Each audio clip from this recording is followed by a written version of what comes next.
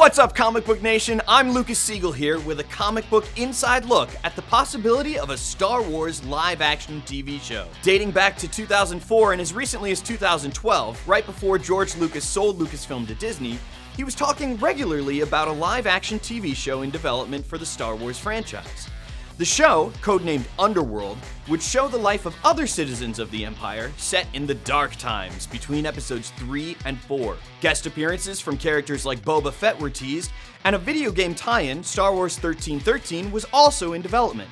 A live-action TV series would help Star Wars fans explore the emotional depth of the world they love like nothing else can, while also exploring different genres and styles of storytelling in that world. Star Wars The Clone Wars showed that off with high fantasy, deep mythology, action-adventure, and even political intrigue.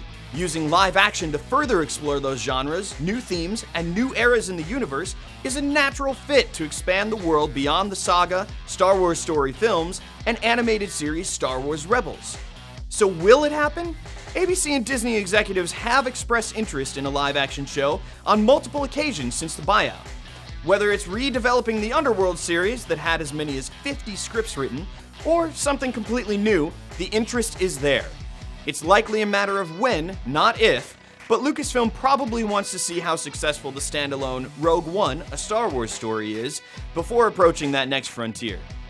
With a comic book inside look, I'm Lucas Siegel.